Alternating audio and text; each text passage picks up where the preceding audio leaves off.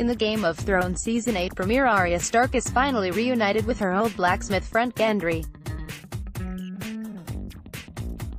He's found himself in a key position in the Northern Army, where he's making Dragonglass weapons for soldiers in the battle against the White Walkers. Down in the forge, Arya hands Gendry a little doodle of a weapon she'd like him to build for her. It looks like this. In the first episode of Game of Thrones Season 8, Arya Stark hands Gendry this blueprint for a weapon she'd like him to build for her. Fans think it could be proof that she'll use it to kill her dragon. HBO. So, what is this thing?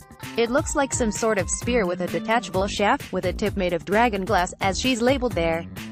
On the other half, there appears to be a second blade of some kind. But what could this be used for?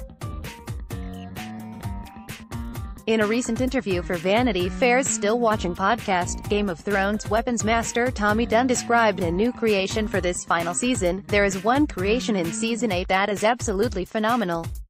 It'll be a showstopper. That was great to finish. It was great to make, great to design it. That it was about to be reverse engineered and made into two different items. My hunch would be that this weapon can be used as one spear or two daggers, one dragonglass, one Valyrian steel, which would give Arya a pretty versatile weapon in the war to come. As fans noted on Reddit, Arya has long admired the Dornish warrior Queen Nymeria, whom she named her own direwolf after.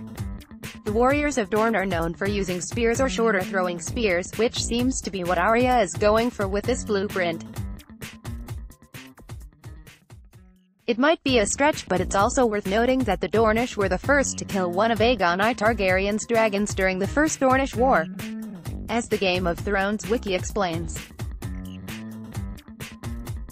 The Targaryens unleashed their dragons a third time, this time upon Starfall, the seat of House Dane, Skyreach, the seat of House Fowler, and Hellholt, the seat of House Uller. At Hellholt, the dragon Merixus was shot down from the sky, with Queen Rhaenys Targaryen upon her back, when a bolt from a scorpion pierced the dragon's eye. Although Merixus destroyed the castle's highest tower and part of its curtain wall in its fall, the death of both dragon and queen was the greatest success the Dornish had against the Targaryens. But, more importantly, throughout her time in Bravos, we watched Arya train with a spear, but still haven't seen her use the weapon in battle. Fans have long theorized that Arya will be the one to kill either the Night King or his new Ice Dragon. And a showstopper weapon that can be made into two different items certainly sounds like a detachable spear dagger that will be used to kill one of the big villains on this show. Chekhov's gun, more like Arya's dagger. Let's block ads. Why?